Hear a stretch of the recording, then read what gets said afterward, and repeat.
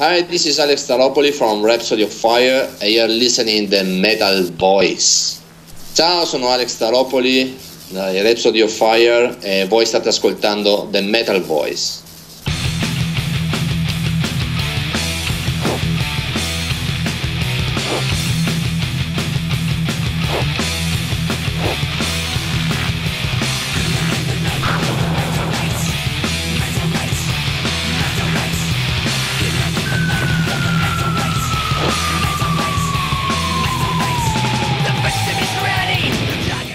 Here we are in the Metal Voice with the co-founder of Rhapsody of Fire, Alex Staropoli. Staropoli, buongiorno. Hey, how are you?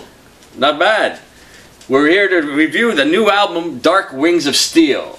I'm listening to the new Rhapsody of Fire album, and I enjoyed it very much so. I thought the production was fantastic, Alex. I love the compositions. I love the orchestra. How did you record the orchestra? Did you have to bring them in the studio, or was it recorded separately? Yeah, it was recorded separately. We used 4 studios for Dark Wings of Steel. We recorded the drums in Germany. We recorded the vocals in my home. Yeah. And we did the guitars, bass, and choirs in a friend of mine in a studio in Trieste. And we recorded their orchestra in a town called Skopje in Macedonia. Okay. Eastern Europe, in south. And I was not there, but I was following the recording via Skype. I could see the orchestra, and I could hear the sound via web, very quality web streaming audio. Wow. Yeah. So I could hear everything. I could interact with the director, with the engineer. It was like being there, you know. Oh, so it cool. was very cool, very exciting again to work with an orchestra. I mean, this was this is like the making of Star Wars here. I mean, this is like huge. I wish. it was very good, you know. It was you don't see just 3-hour session, but very concentrated, you know. Alex, you don't see too many bands today, using orchestras anymore. You know, they're usually using the sound bites from the keyboards. You don't see people doing that anymore. I mean, especially the costs. I mean, was this a huge cost to the band? No, it was not a huge cost. That's why I did it. Okay. Actually, this orchestra is formed by hand pickup musicians, you know. So it's not a cheap orchestra because the players are cheap, you know. No. It's a cheap orchestra because prices there are very good, but they are really very good players. So I prefer to use real sounds, you know. I prefer to save money from different things and to invest in an orchestra. Oh, exactly. The cost of studios in the past has been outrageous. Yeah. And Oh now God, like you said, you can do it right out of your home. Another standout part of this album was Fabio's singing. I think Fabio's probably one of his best vocal performances. I don't know. Maybe it's just me. I think he just he did a 10 out of 10 outstanding job singing, especially on the ballad, the Italian ballad. Yeah. What does it mean in English, the Italian ballad? Custodi di Pace. It means peacekeeper. Oh, okay. It's a wonderful ballad, and I mean, my God. Yeah, it is. Phenomenal Imagine that the very first version of this song is actually the song called A Candle to Light extended version, which was the very first version of this song. Then I decided to try out to cut it and to make a ballad out of it, and it worked so good, you know, that I decided to make it in Italian, in English, and in French. Oh, okay. And it was very cool. Like, in a sense, Luca leaving was a good thing and a bad thing, right? I mean, it's a new chapter for Rhapsody of Fire. How do you feel about that? Well, the point is the point of changing a little bit the sound. It's something that I really needed, you know. So working with Luca, I knew that he was really suffering to not be able to do orchestral arrangements because I was doing the job, you know, as a keyboard player. He was taking care about many other things like all the guitars,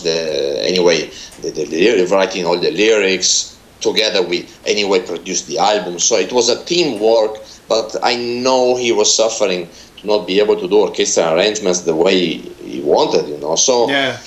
I felt the need to compose actual songs, especially to create heavy guitars.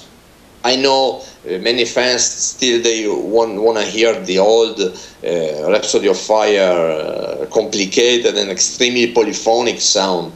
This for Dark Winds of Steel, I didn't want to do that. I didn't want to do a very long song like a big suite or make narration and stuff like that. We did that for 15 years, So I wanted to do an album that is more organic.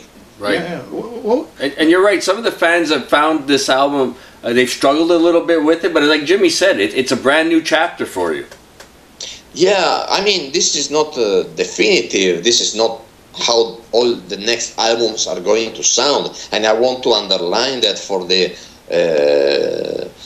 fans that were totally into the saga, into the typical Rhapsody of Fire sound. I mean, if I wanted, I could easily compose like we did in the past, to have a very huge amount of tracks and do a lot of crazy stuff, orchestration and bridges and long songs, intros, instrumental parts, very long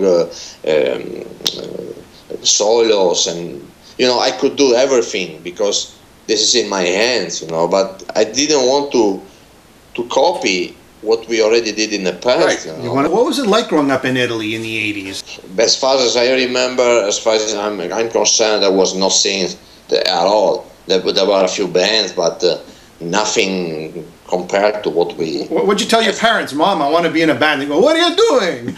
Yes. What are you doing? I could accept a very good job, and I said, but I had to cut my hair. So I said, sorry, no fucking way. I'm going to be a famous musician. I was 17 or something, and the fact is that sounds crazy, but when I met with Luca the very first time, we started chatting and decided to compose music and become the first Italian heavy metal band to sell albums around the world. Everybody was laughing, of course. But we wanted to try. We felt that we had something to say, and the music we were composing were convincing. We were convinced to be on the right track. And it's tough because back then, I mean, what I remember is there was no, there's no labels, there's no promotion. No, it was a joke. It's impossible. It was like, I don't even know how you guys did it. You guys are pioneers. You guys we did a demo and we sent it all around Europe, especially in Germany, mainly in Germany. And the first guy that answered was Lim Schnorr and from LMP, and he was totally, he became a fan.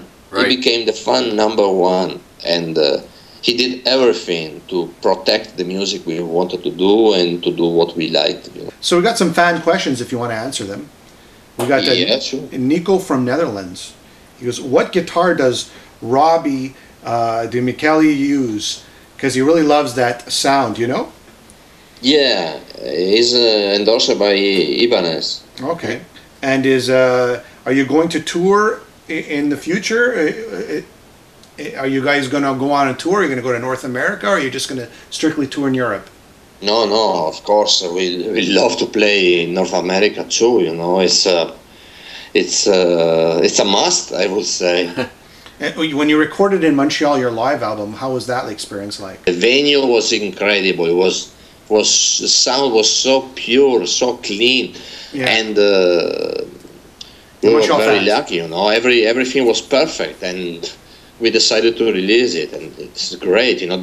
This album was very well. So it's all very well for a live album that lasts 1 hour. It was a miracle. Right. It's almost like a studio album. It's incredible. That's great. Did you target that specific performance in Montreal, or you taped many different cities, and that's the one that sounded the best? No, this was the Montreal show. Yeah. So you purposely you targeted that and you had set up and everything. Okay. Yes. Okay. Of course, you take a big risk when you record just one show. Definitely, yeah. Another question from Max in Canada, probably closer to Montreal.